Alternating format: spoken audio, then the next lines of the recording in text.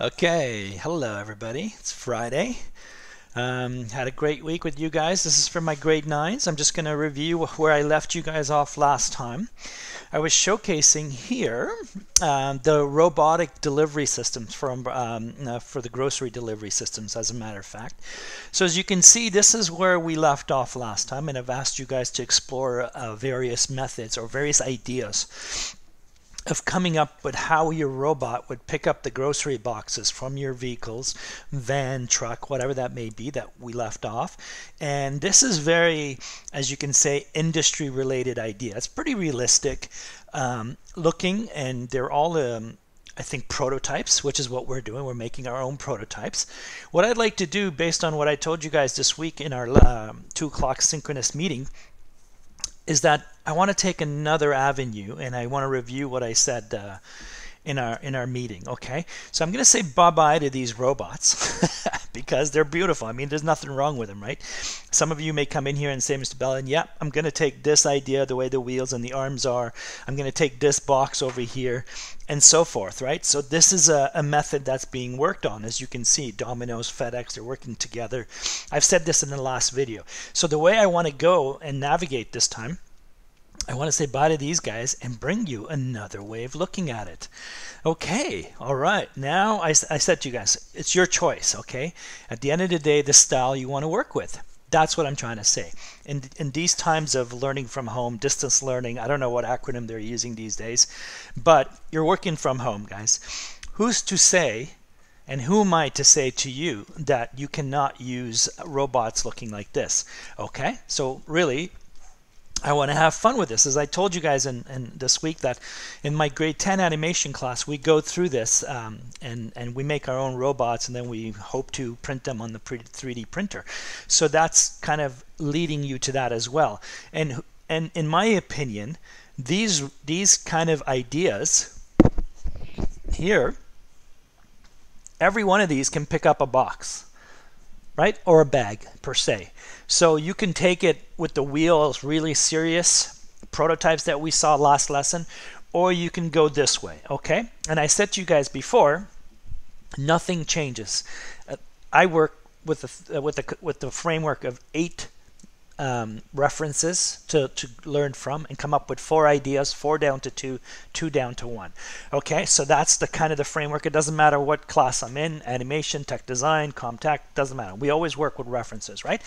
So what I'm going to do now, I'm just going to come in here and I'm going to show you guys that what I would pick from these, okay? Now, these are pretty huge here. I may have to make my screen much bigger. Let me just change the real estate here. My canvas, I'm just going to push it further, okay? So these are huge already. 4,000 pixels by, let's say, 3,500 pixels. Who knows? Not 1,000. Woo! All right, I have more room here. Okay, cool. And what I'll do here, I'm just going to lock these up so I don't draw on these layers. Okay, so it's the same process in Photoshop or not. Sketchbook, you can do this on paper. You can have, you can look at a screen. You can think of movies. Actually, I'm thinking of doing another lesson with robots from movies, which would be kind of fun too. Okay, so we're approaching the last 4 weeks, and I want you guys to play around for 2 weeks on developing your robot idea. And the last 2 weeks we'll work on putting it all together, including a logo and a slogan and so forth, and we'll wrap this whole project up, okay? All right, so let's start. Let's have fun here, okay? And I think I'm hoping you can see the humor in this one, okay? I know what show that represents, and I'm hoping you guys can say to me, yeah, I know that show. I was brought up with it. And somebody took that as a point of influence. See? Nothing is stopping you guys. That is awesome. Okay? So that's cool. All right, I'm going to go with this Netflix show, Love and Death of Robots. And there's a bunch of robots in that show. And I believe a lot of those shots were made in Toronto. Okay, so I'm looking at this, and what do I like? I like every part of it. But what can I borrow? First off, I like the fact that, and I'm going to draw an orthographic, okay? No one here has to draw in perspective. In ISO if you want, sure. So look, I'm going to just simplify what I'm seeing, okay? So I'm just going to go like this. I'm going to say, you know what? This is a cool head. It has a hat. It could be a safety hat, right? So there's a visor here. And really simply, we have like a TV screen indentation, all right? And let me bring my eraser. Ooh, too big here. And I'll just go like that, go back to pencil. Basically, there's a cutout here, indentation, and couple circles, 1, 2, and then one for the nose, who knows. Right there, I can borrow, as we say, as a point of influence, the head of my robot. So in a way, this has the lenses and kind of sees where it's going, okay? So that's very cool for me. So I borrowed that idea. And again, there's something going on here. I could come in here and say, you know what? I kind of like that idea too. Maybe this becomes my my antenna, my point of connection kind of thing. Okay, so depends what neighborhood you're in, and maybe there'd be a lot of buildings, and these are beautiful kind of connectors to the network, right? Antenna of sorts. All right, cool. I borrowed that. Thank you very much, the show. Love and Death of Robots. All right, so let's come down here. Whew, another one. Great arms, great whatever. I don't know. Right now, this is what really drew me, okay? And I'll show you. I love this idea of a system where I'm going to just block it out for you guys, and I'm going to show you these bolts here. So, and then like here, 1, 2, 3. So that could be kind of a frame to my body, right? So that's a style I can take. And what really drew me earlier when I was referencing, and I punched in stylized robots, not cartoon robots. Cartoon robots, they're okay, but they're, you know, it's not as refined as these ones. These are artists who posted their work, and it's amazing. What I like with this is the idea of an engine. See here? And what am I drawing? Something that you already know, all of you. And that is, I am drawing a cylinder. And look at this. You just do a line, come in, and connect. That's all that is. So really, this tells me that potentially my robot can fly up, okay? And move from house to house, street to street, and so forth. So I love this idea for that, okay? So I've taken two awesome things here. Okay, and of course there's another method right here. Look at this communication. So this one was over here was really this idea. Okay, so that was a circle, and then we've got a rectangle with a rounded corners, right? Big deal. So look at this one. This is kind of cool too. So I have another idea. I'm going to take a simple cylinder or rectangle here. Look at that. And I may just add a cut in here. It's up to me. And then remember our cone that we did with our postcard? Well, it's right here. And then I have this oval shape. So now I have couple options here, right? From this, I went to that. So from the side, maybe mine looks more like this, okay? So I don't know, it kind of pivots. It could have an inside here. It could be colored, that kind of thing. I'm stylizing. I'm having a blast. And this is what I want you guys to do, okay? I want you to just come in here and doodle. Doodle on paper.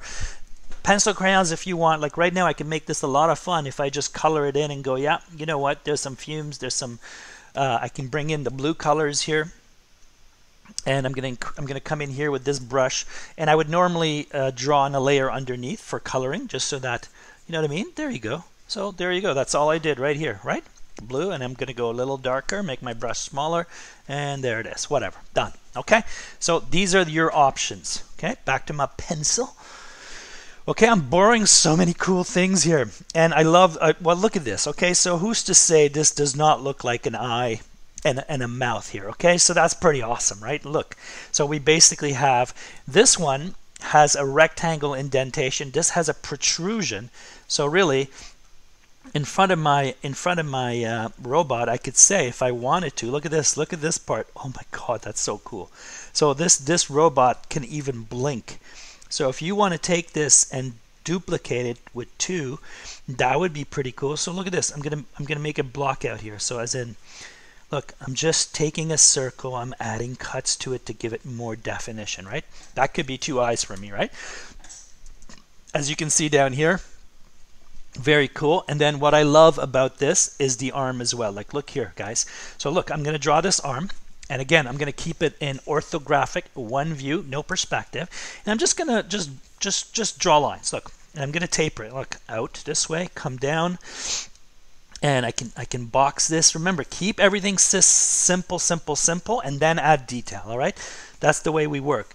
If you guys show me stuff like that for next week, I'm going to be flying to the moon, okay? I'd be so happy. So this is what I want. I want you guys to experiment.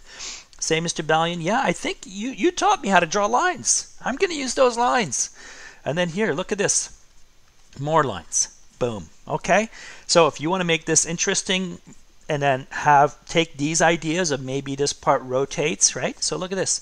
All I've done is I'm taking rectangles and I'm making ideas by repeating shapes. Shapes become forms eventually, right? So look at this. And then this guy over here has this kind of clamp. Boom. And here there's a circle here. Man, I would love to see somebody model this in Fusion 360, which is free. That would be what I'll ask you guys when we get back to school in like maybe next year and so forth for my students, because that's a free software for modeling mechanical stuff. And look, this one has a third clamp. So basically I'm just going to draw lines again, circles, and then triangles. See, that's all I did. I want you to have the confidence to say, there's a process that Ballion is asking, and he's asking us to simplify things, come in here, and look, if I want the elbow, I can have this joint in here, see? See, that's it. So you can say to Ms. Ballion, these are the parts I want to incorporate. Let's move on. I got to set up for my other class starting with my grade 12 soon. So here, check this out. This is awesome. Okay, so this is a classic, I know. And then you can say, you know what? This robot comes out of my van, my electric vehicle, in a box, grabs the box, walks over to the house and drops it in the front. Okay, how much more can you say? So you're looking at this arm. Basically, here it is. Look at this. Rectangle, circle, the half a circle, come out on an angle. That's all that part is, okay? So look, I'm going to just take, do I have room? Oh yeah, I've got room. And then look, another joint. See, the joint is in here, like that. It's a ball. Another ball here, or a circle, whatever you want to call it. Let me change my color, lighten it up here. So we can do two parts here, see? See here? 1, 2. So this is the... and then the ball is inside it. So you've got another one here. And then all you're doing here is actually drawing lines. And then you're just tapering. And you know, one of the first things I taught you guys is to draw this. The minute you round this off, you're giving it dimension, right? See? There it is. That's all you did right there. Look, that's a tapered rectangle basically. I just did this, that's it. And you can come in here and say, oh yeah, Mr. Ballion, I love this. I'm going to put some of these in here. And this is going to be the forearm of my robot. Okay, so here we go. I'm having a blast. I hope you too. So please, please take the time, explore, experiment, try things out. There is no right or wrong here, okay? Everybody's making some kind of a robot, okay? So even SpongeBob influences good work, right?